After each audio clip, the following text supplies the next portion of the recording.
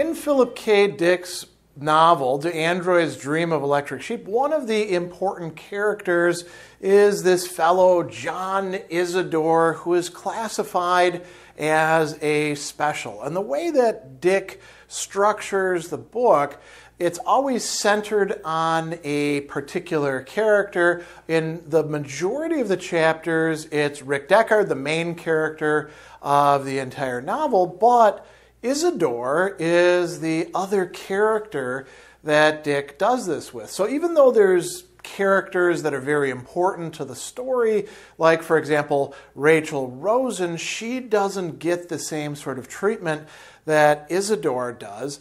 And by comparison to Rick, who's at least not a special and, is fairly astute, pretty good at his job, Isidore represents a different kind of humanity. And we should begin in chapter 2 at the very beginning. There's some exposition about the world that they're living in, this setting in which most of the animals have died off because of radioactive dust. And it goes on and says, loitering on Earth potentially meant finding oneself abruptly classified as biologically unacceptable, a menace to the pristine heredity of the race. Once pegged as special, a citizen, even if accepting sterilization, dropped out of history. He ceased, in effect, to be part of mankind. And yet persons here and there declined to migrate. That, even to those involved, constituted a perplexing irrationality. Logically, every regular should have emigrated already. And, so why are people staying there on Earth? In any case, thousands of individuals remained, most of them constellated in urban areas where they could physically see one another, take heart at their mutual presence. Those appeared to be the relatively sane ones, like Rick Deckard and his wife. And in dubious addition to them, occasional peculiar entities remained in the virtually abandoned suburbs. John Isidore, being yammered at by the television set in his living room as he shaved in the bathroom, was one of these. So we're learning a lot already. Isidore himself has been classified as a special, which means that he's got distorted genes, he's not supposed to breed, he's not supposed to go off-world. And things are a little bit worse for him in that he has recently failed a very important test. So John Isidore is watching TV and he thinks, worry has gone away from me without having to emigrate. He had been a special now for over a year, not merely in regard to the distorted genes he carried. Worse still, he'd failed to pass the minimum mental faculties test, which made him, in popular parlance, a chickenhead, a derogatory term.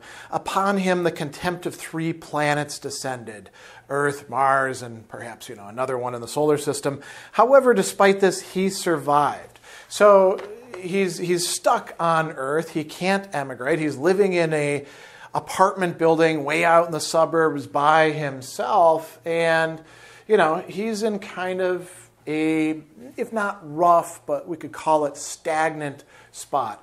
But he can hold a job. And this is important for his life and, for engaging with other human beings.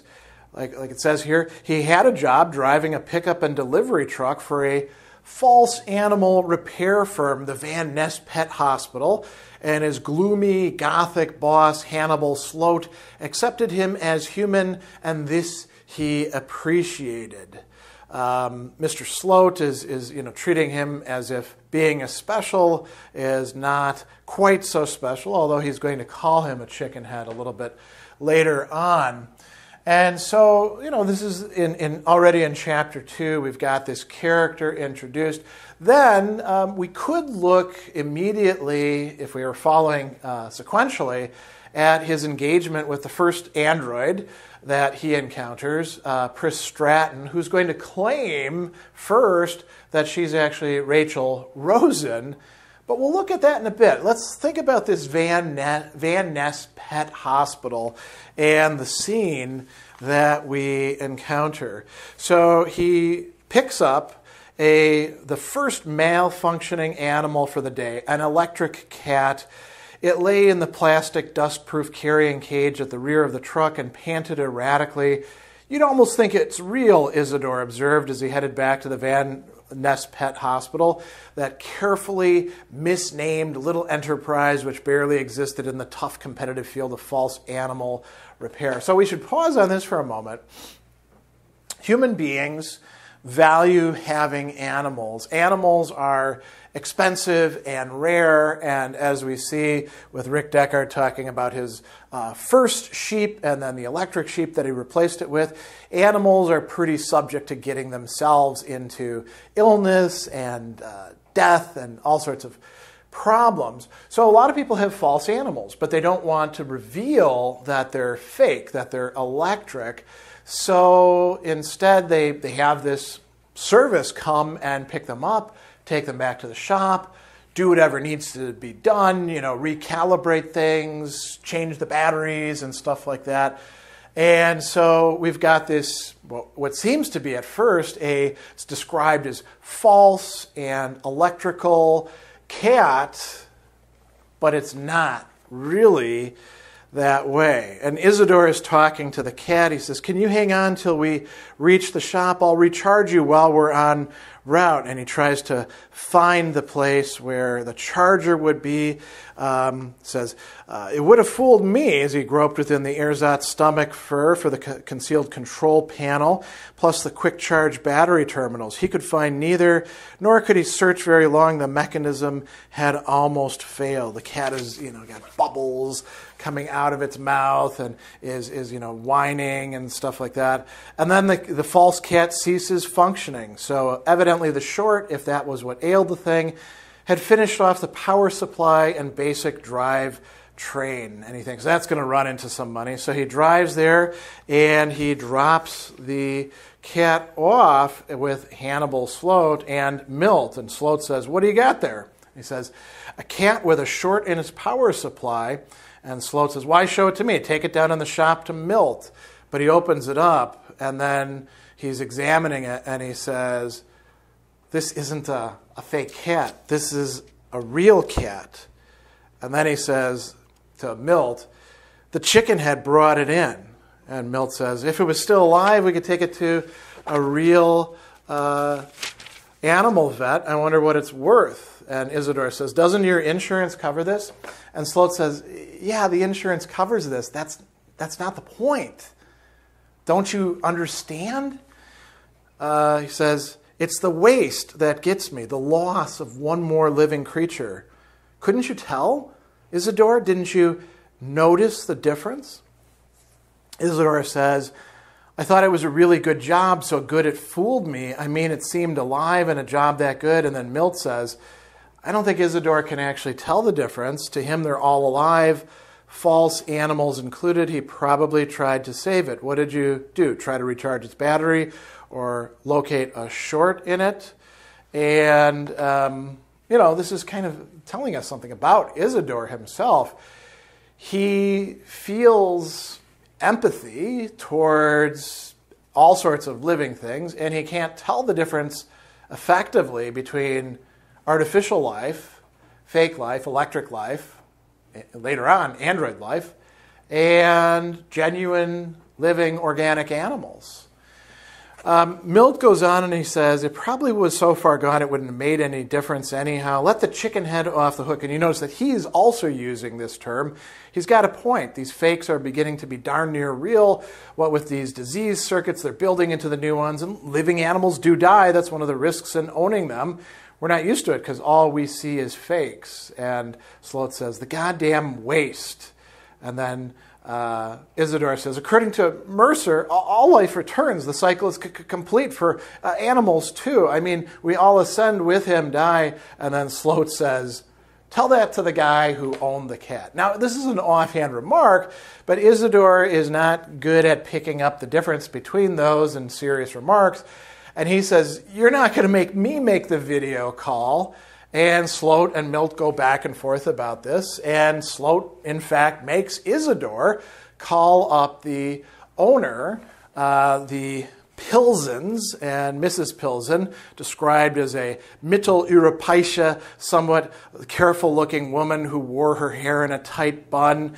And they go back and forth, and Isidore says, oh, your cat has died.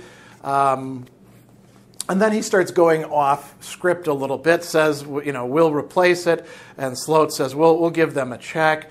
Isidore says, we'll personally pick out the replacement cat for you. Having started a conversation which he could not endure, he discovered himself unable to get out. What he was saying possessed an intrinsic logic which he had no means of halting. It had to grind to its own conclusion. Both Mr. Sloat and Milt Borogrove stared at him as he rattled on. Just give us the specifications of the cat you desire. So he's like now off, making decisions for the company, and pretty soon the owner is going to have to intervene. But it is also sort of a affirming process for Isidore to engage in. He doesn't think he's up to it, and he is up to it. So it's kind of an interesting passage there. Let's jump into talking about the androids now. So the first one that he meets is Pris Stratton, and this is happening back earlier in chapter 6. He hears a TV set in his apartment building, and he says, wow, somebody else is here. So he goes to visit, and what we see is a fragmented and misaligned shrinking figure, a girl who cringed and slunk away and yet held onto the door as if for physical support. Fear had made her seem ill. It distorted her body lines, made it appear as if someone had broken her and then with malice patched her together badly. Her eyes, enormous, glazed over fixedly as she attempted to smile. Isidore says, you thought no one lived in this building. You thought it was abandoned. The girl says, yes. And then Isidore says, it's good to have neighbors. Heck, until you came along, I didn't have any. And that was no fun, God knew. And she says, you're the only one in this building? And they talk back and forth. He's trying to explain to her the apartment building, the notion of kipple or entropy that fills up all these things, how kind of scary it is to be in a place all by yourself. And then, they have this interesting exchange where she first tells him, when he tells her his name, that her name is Rachel Rosen. And then she, of course, has to take it back when he points out, that the Rosen Corporation. And she says, my name is Pris Stratton. You better address me as Miss Stratton because we don't really know each other. In chapter 13, we return to discussions between them.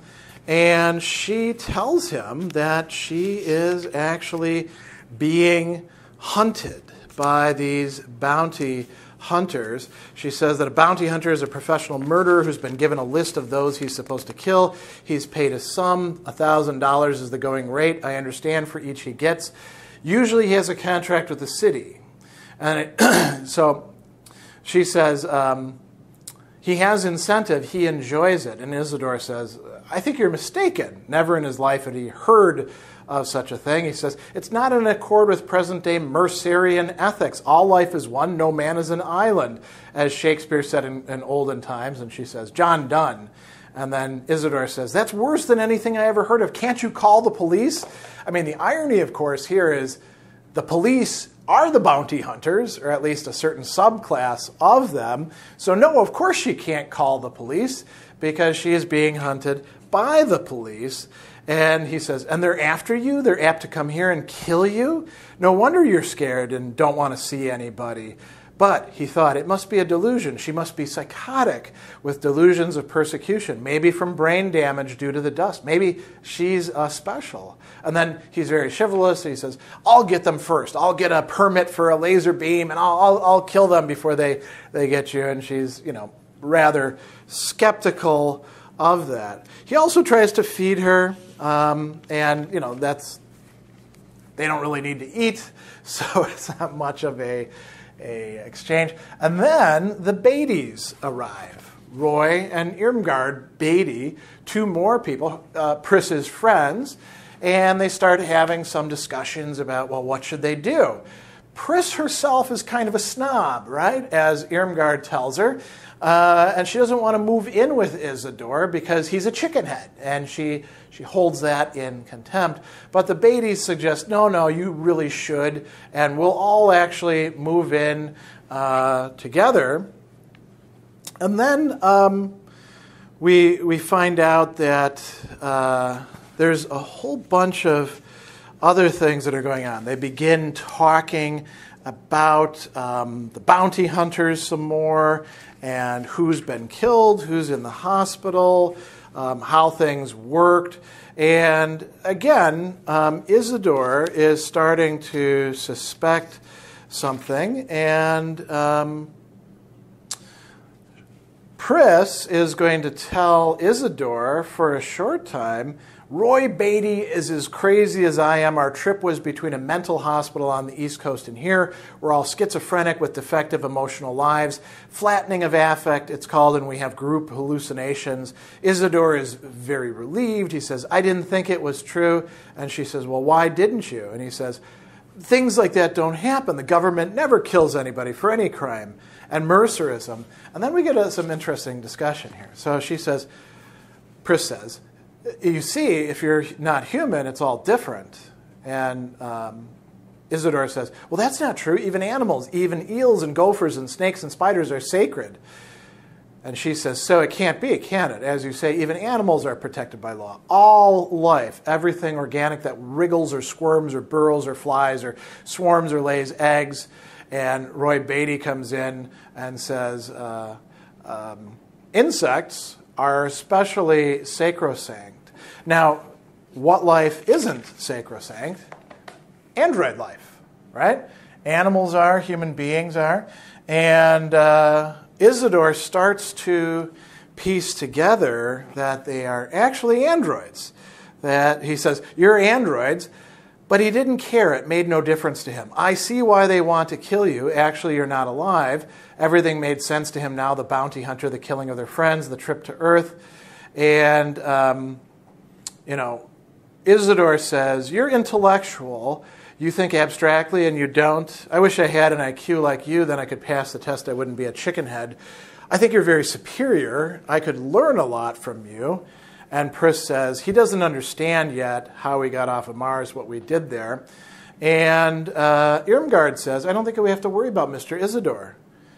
They don't treat him very well either, as he said. And what we did on Mars, he isn't interested in. He knows us and likes us. And an emotional acceptance like that, it's everything to him. It's hard for us to grasp that, but it's true. And she says, Isidore, you realize you could turn us in and get a lot of money, right? And she says to Roy, see, he realizes that, but he wouldn't say anything. Roy says, if he was an android, he'd turn us in, in a heartbeat, actually, tomorrow morning.